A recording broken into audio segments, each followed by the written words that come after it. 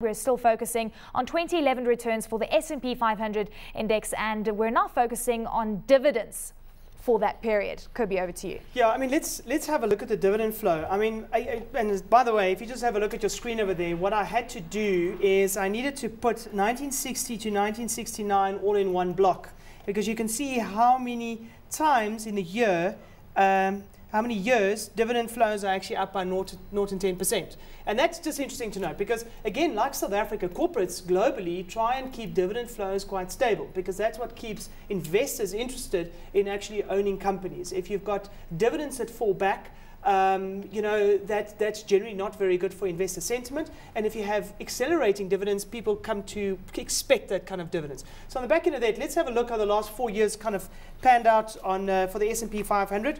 And there you can see 2009, a complete outlier, very, very similar to what we saw in South Africa, minus 20 to minus 30% in 2009 as far as dividend flow is concerned.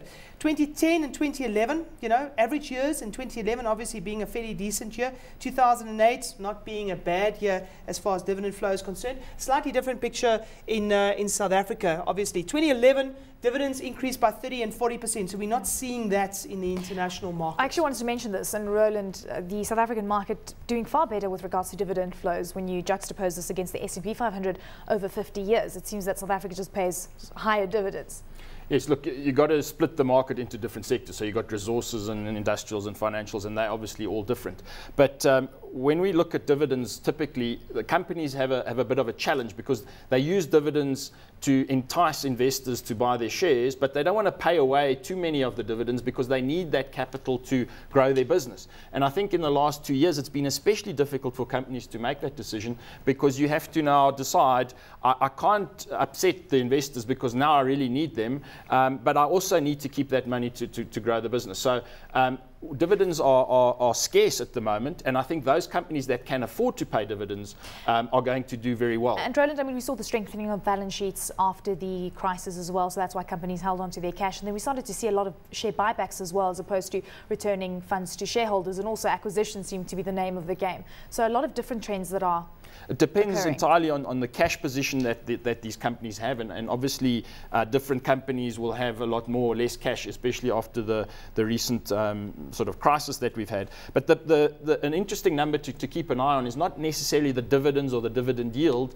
but what we call the payout ratio. In other words, how much of the earnings are paid out as dividends. And that has come down from about 45% to 35%. So a third of the earnings are paid out as dividends. And I think watching that ratio is important because as soon as that starts ticking up, it's telling you that companies are confident enough to actually reimburse those investors and they can afford to grow their business. I mean, I think the other important thing is let's have a look at the 1990s period over there. And you'll remember that earnings actually fell during those periods whilst markets were actually doing, the returns were actually quite robust. But look at what happens to dividend flows. It stays quite stable. Have a look at the 1990s numbers there. Always up between 0 and 10%. It stays stable because companies, as Roland quite rightly said a little bit earlier on, they want to entice investors to continue to be involved in actually owning these companies rather than selling those. It also has to do with the fact that many corporate executives are actually paid in shares, and they own vast portions sometimes of some of these corporates, and they obviously can make money on the back end of that. Let's fit a distribution curve to the S&P 500 dividends, and you can see just how tall that distribution curve is. It's most of your dividend payments happen in a very, very narrow band. Well, it's fascinating to note. I mean, in 2008, we saw the first half of the year quite good, and then towards the end of the year, it was a really tough year, and this is why the S&P, from a returns perspective, actually lost around 40% or so, and then dividends were relatively stable throughout the 2008 period. Yeah, quite an interesting point. You've got to keep that game going as a company, because if you start lowering your dividends, you're going to lose even more confidence. And that's what's reflected only in 2009. So it's like a last resort kind of. You've got to keep those dividends ticking over. With regards to when looking at the earnings, the returns, and the dividends for last year, would you say the S&P 500 has actually had a strong performance relative to what we see in the emerging market space? I think that if you look at the S&P 500, it's done well in a year with lots of volatility. It's done as as one could potentially expect it to do in a world which is very, very uncertain. And that's on the back end of the European crisis.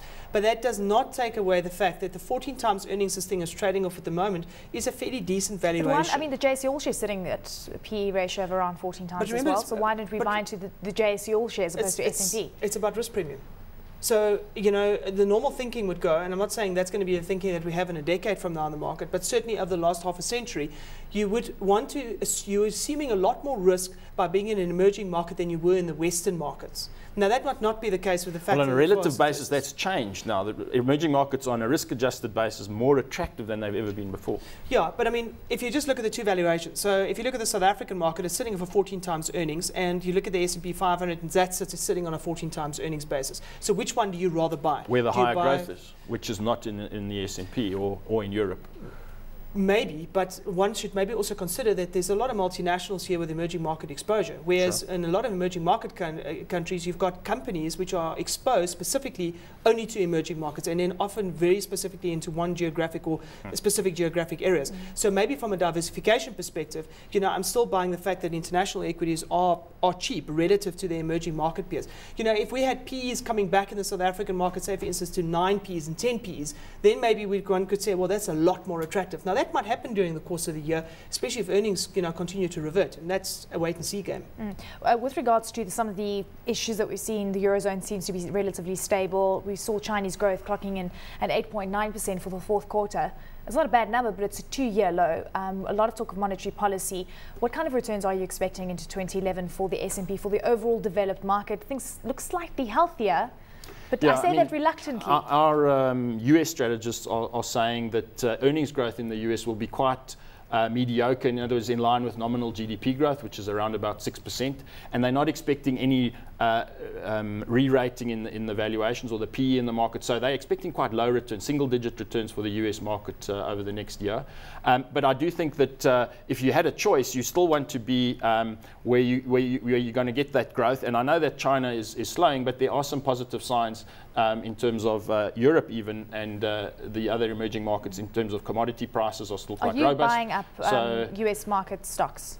I wouldn't, if I had a global choice, I certainly wouldn't be investing in the US even with a PE of 14. Even with a PE. The last time it was at a PE for 1998. But you see, that's the market PE, and I mean, in between, you know, in the midst of a 14 PE, if you go and you actually stock pick, you know, you could actually find fairly decent businesses of much lower price to earnings ratios.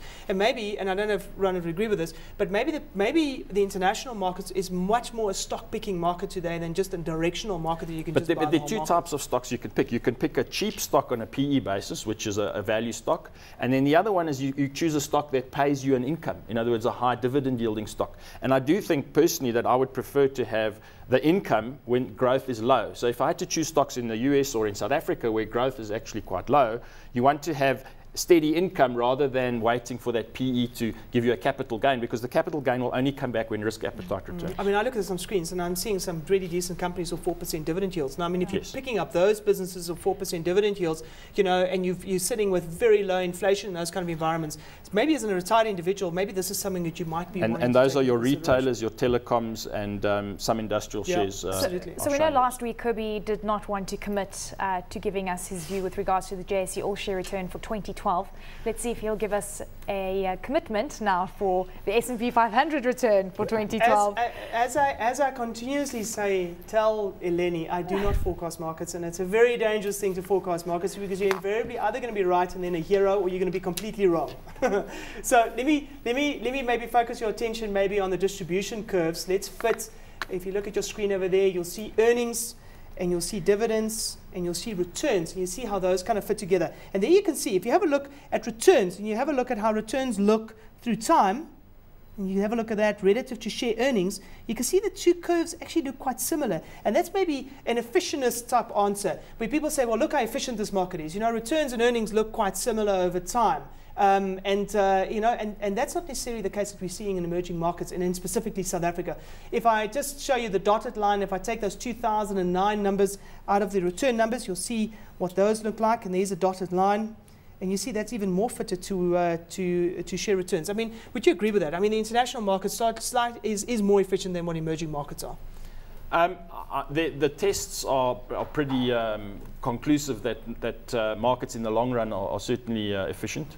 I think that what you have in emerging markets are a lot more friction. So there's a lot more, sovereign risk and costs and liquidity issues. So big things can, in the short term, be less efficient in emerging markets. But in the long run, there isn't much evidence to show that they are totally inefficient. So just to reiterate, 2012, you say that it's going to beat nominal GDP, so above 6% return for single-digit total returns is what our strategists in the US are saying. Well, thank you very much for committing to that. You see, we'll be checking in on you. You see that? You see the sell-side analysts, they're prepared to commit to things, you see. Now, let me say this as a parting shot. 2011 returns were anemic in the global space. It was anemic in the emerging market space, and at some point these earnings are going to turn around. Do you want to own equities? Absolutely. There's nothing that's in the system that's going to be a shock to the system that potentially will send earnings down. I've been interviewing you for 4 years, and you've been saying that we should be owning equities for the last 4 years. So nothing much has changed. Well, because you've known me since the crash in 2008.